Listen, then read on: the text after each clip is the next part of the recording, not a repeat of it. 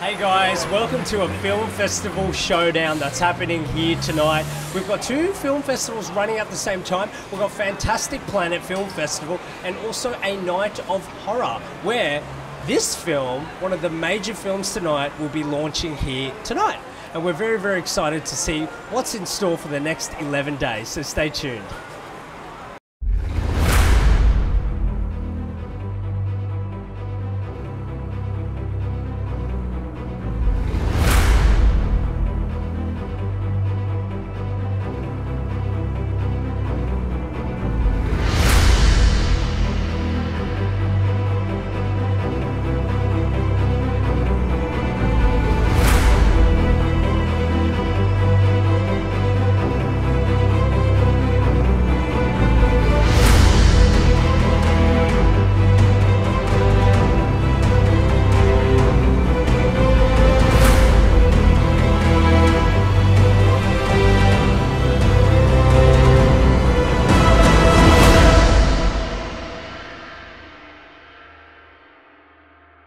Welcome, Lucas and Jason. Thank you so much for joining us here today. Absolutely. Of course. First question, pretty obvious one. Is it your first time to Australia? Yeah, absolutely. It will not be the last, and I've only been here for 24 hours, and I can say that. Yeah. What have you liked about Australia so far? Well, I mean, mostly this, and the fact that nobody gets in my face about stopping here, which is a pretty big thing for me. Yeah. The people are awesome. It's a great No, time. yeah, it kind of reminds me of Southern hospitality, so it's kind of the same people, but, you know, I'm on the other side of the world, you know? Yeah, it's like all the best parts boiled up of what people think America is, but it actually is here. Yeah. Okay, so I understand you're here to also promote your film. Can you tell us a bit about the film and what you're looking forward about the Australian kind of reaction to this film? Well, hopefully they like it, because that's generally what you want. And it's basically just about a bunch of superheroes that wake up in an abandoned town. All their powers are taken away from them by their arch nemesis, and they have to compete throughout the night to try and survive in games. And it's, you know, Saw meets Kick-Ass is what the pamphlet says, so there you go. Lucas, you've worked on superhero films before, like X-Men. What was it like working on another superhero kind of film? Well, it's funny, actually. We were shooting this. We had to push a lot of my days on superheroes because I had to go screen test for X-Men at a time, and then I got done with it. And so we actually did this before I did another superhero movie. So it was. Give you a taste of independent movies now they get released. This was shot before X-Men that came out, what, 2 years ago? Yeah. So that's the timeline you're working with in independent movies. Yeah. So, Jason, can you tell me about some of the challenges that you faced while getting this film up? To get the movie made? I mean, right out of the gate, the budget was getting hammered by that. Like, we basically had the money that, you know, most people pay just to drive the actors to set. yeah. So, I mean, that's the biggest challenge, honestly. Everything else would have been easier without that. No, that's what we had fun with.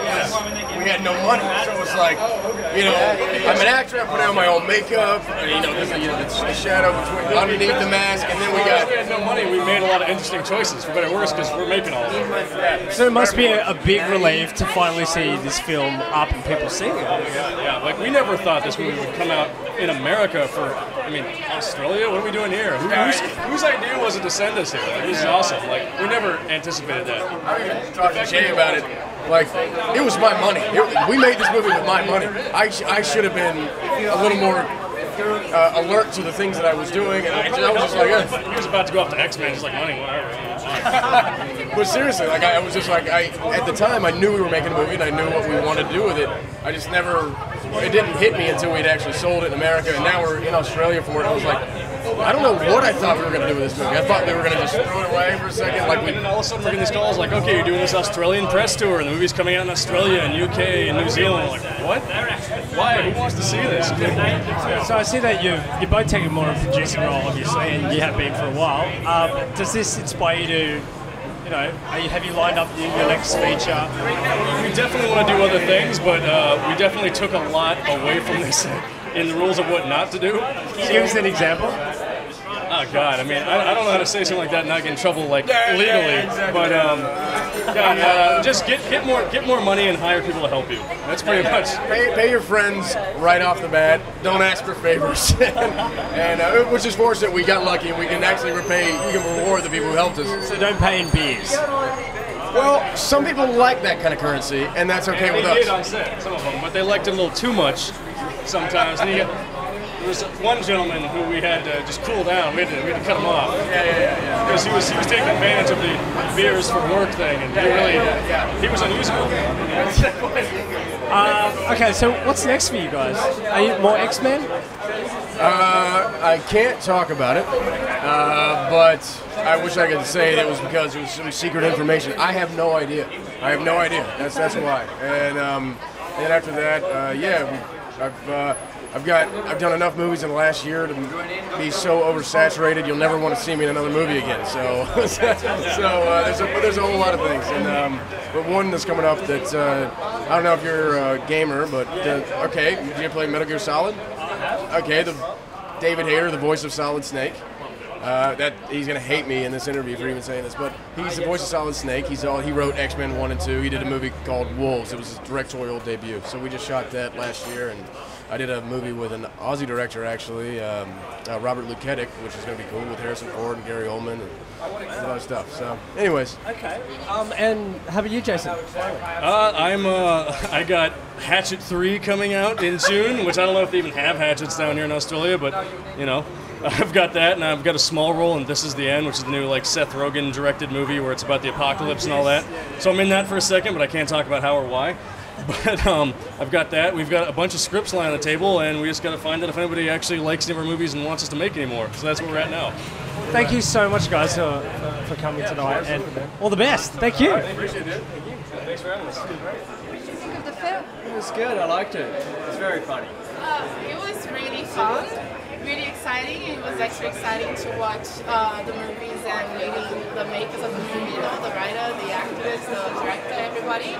And they really cool. I love the Q&A, and telling how everything was done and all. I really enjoyed that. So I definitely love the movie. Definitely recommend. It was really fun.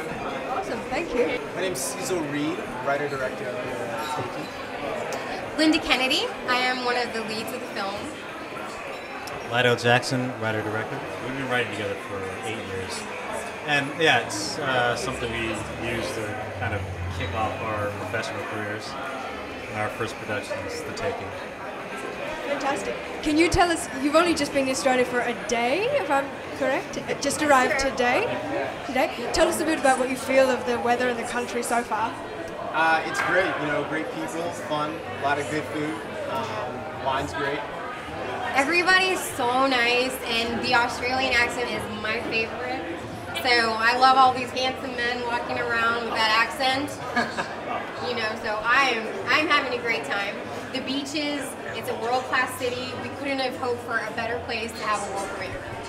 You were the lead of one of the leads of the film. Tell us about your audition experience. Oh, well, that was funny. Met these guys in a parking lot. Looked a little bit shady at first, but then their work ethic really showed me that they're legit, So they're really cool guys, and I love them. Yes, hilarious. I think we were in Caesar's car at the time. It was this old beat-up Saturn. The mirror's falling off, and Linda pulls up with her BMW. Sounding like a real-life horror movie audition. Yes, that's exactly what I thought. Yeah, there's like Craigslist killer edition, What was it like on set of filming experience? It was the worst experience of my life, but it was great. In another way, working with Linda, we had a lot of phenomenal actors, but it was a really intense, grueling experience, like doing a first film. So it's one of those things that kind of break you. But This is the Australian premiere, if I'm correct. Yeah, well, this is the world premiere for it, yeah. I hope I answered your question. It was a lot of blood, sweat, and tears, literally, that went in there. Some of my blood, too. Yeah. Did you get hurt? Yeah, I got hurt. Yeah. So suffering is real suffering. Yeah, no, I actually cried one day. I cried in my car one day. Didn't your car break down? Yeah, This my guy car broke. sweats profusely. So join us for The Taking on Saturday night, 9 p.m. and we have a Q&A with filmmakers and cast from The Taking, world premiere, and if I'm correct, BAP Artists' first film, and more to come as well. Yes. Cheers. Cheers. Thank you, Aussies.